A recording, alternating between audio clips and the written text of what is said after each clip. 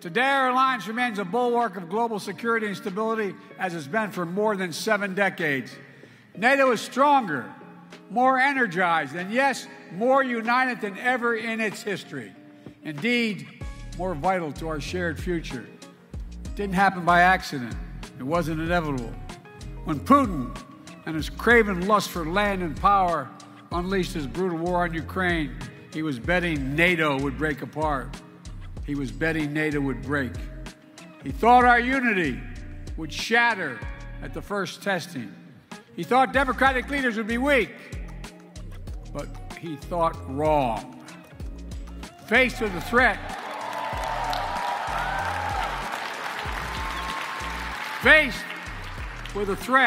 the peace and stability of the world, to the democratic values we hold dear, to freedom itself, we did what we always do. The United States stepped up, NATO stepped up, our partners in Europe and then the Indo-Pacific stepped up. All across the world, they stepped up. And we're ready. We were ready because we stood together. In the months leading up to the war, as Putin amassed his forces on the Ukrainian border and laid the groundwork for his brutal invasion, I was in constant contact with my fellow leaders of the G7 and the European Union and NATO, constantly. We warned the world what Putin was planning. Even some in Ukraine didn't believe what we had our intelligence community found. We made sure NATO was prepared to deter any aggression against any member state. We pursued intense diplomacy with Russia, seeking to avert this terrible war. And when Russian bombs began to fall, we did not hesitate to act. We rallied the world to support the brave people of Ukraine as they defend their liberty and their sovereignty with incredible dignity. I mean that from the bottom of my heart. Think about it. Think about what they're doing. After nearly a year and a half of Russia's forces committing terrible atrocities, including crimes against humanity, the people of Ukraine remain unbroken. Unbroken. Ukraine remains independent. It remains free. And the United States has built a coalition of more than 50 nations to make sure Ukraine defends itself both now and is able to do it in the future as well. Since this war began, I've stood with President Zelensky, as I just spent about an hour with him, both in Washington, in Kyiv, in Hiroshima, and now in Vilnius, to declare to the world what I say again: we will not waver. We will not waver. I mean that. Our commitment to Ukraine will not weaken. We will stand for liberty and freedom today, tomorrow, and for as long as it takes.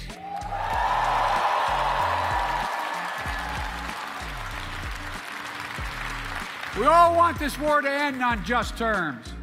Terms that uphold the basic principles of the United Nations Charter that we all signed up to: sovereignty, territorial integrity. These are 2 pillars of peaceful relations among nations. One country cannot be allowed to seize its neighbor's territory by force.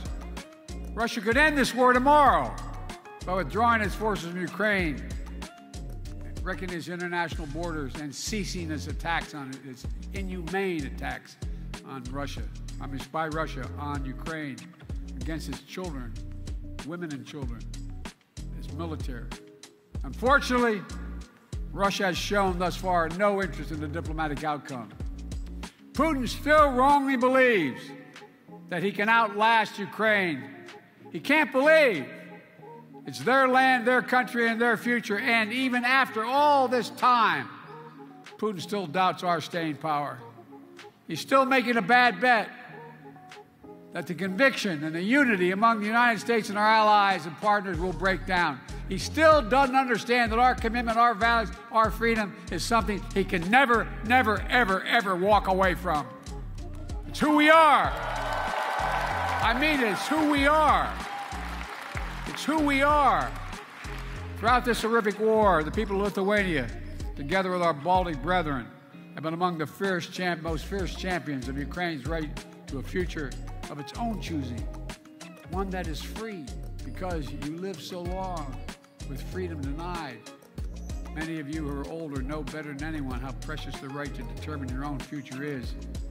precious to people everywhere, not just in Ukraine, Belarus, Moldova, Georgia, and all the places around the world where people continue to fight to make their voices heard.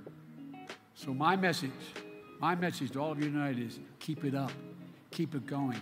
Keep reminding the world of hope that Lithuania embodies, and that's what you embody, hope in this country. Oh, I really mean it. I'm not joking. I mean this sincerely. We must never forget how much this matters, and never give up on a better tomorrow. The defense of freedom is not the work of a day or a year. It's the calling of our lifetime, of all time. We are steeled for the struggle ahead. Our unity will not falter, I promise you. Folks, as I look around the world today at a moment of war and peril, a moment of competition and uncertainty, I also see a moment of unprecedented opportunity. Unprecedented opportunity. Opportunity to make real strides toward a world of greater peace and greater prosperity, liberty and dignity, equal justice under the law, human rights and fundamental freedoms, which are the blessing and birthright of all of humanity. That is the world the United States is working toward. And it's one we'll only reach if we do it together. And I mean together. We need to take the same spirit of unity, common purpose, determination that we have demonstrated in our response to Russian aggression in Ukraine and bring more partners along as we continue working to build a world we want to live in and a world we want for our children. My friends, at the most fundamental level, we face a choice. It's not hyperbole. We face a choice. A choice between a world defined by coercion and exploitation, where might makes right, or a world where we recognize that our own success is bound to the success of others. When others do better, we do better as well. Where we understand that the challenges we face today, from the existential threat of climate change to building a global economy where no one gets left behind, are too great for any one nation to solve on their own.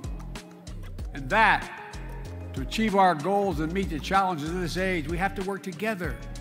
And I mean this sincerely. The world's changing. We have a chance to change the dynamic. That's why I've been so focused as president on rebuilding and revitalizing the alliances that are the cornerstone of American leadership in the world. These past years, we brought the transatlantic partnership to new heights, reaffirming the importance of the relationship between Europe and the United States as an anchor to global stability.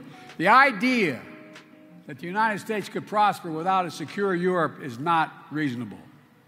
We've also elevated it. It really isn't. Not a joke.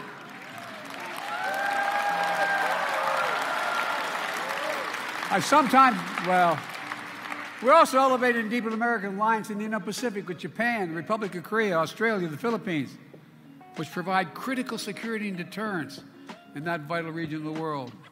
Through our Quad partnership, it's a fancy way of saying our partnership with Australia, India, Japan, and the United States, we're bringing major democracies of the region together to cooperate, keeping the Indo-Pacific free and open, prosperous, and secure. We've demonstrated during this NATO summit, with Indo-Pacific partners joining us for the second year in a row. We're working to deepen connections between the Atlantic and Pacific democracies so we can better work together toward the shared values we all seek. Strong alliances, versatile partnerships, common purpose, collective action to meet our shared challenges. The world has shrunk. That's how we build a future to see when we share and know we share challenges and work together.